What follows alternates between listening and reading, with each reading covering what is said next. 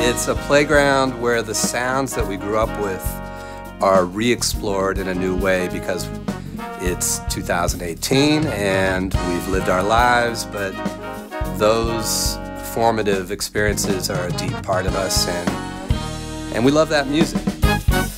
When I ask just where you've been, you avert your eyes, though it lasts just a moment.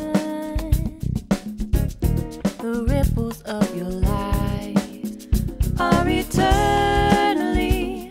I mean, you know, some of the first sounds I ever heard was the sound of my mom's voice and the sound of my dad's trombone, and so kind of getting to be in that space with them, with my own musical contributions is just really special. Earth open wide.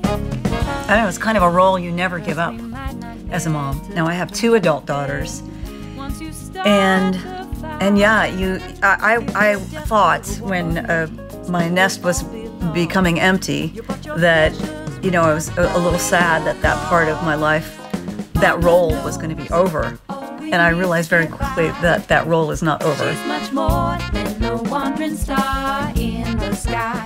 Mama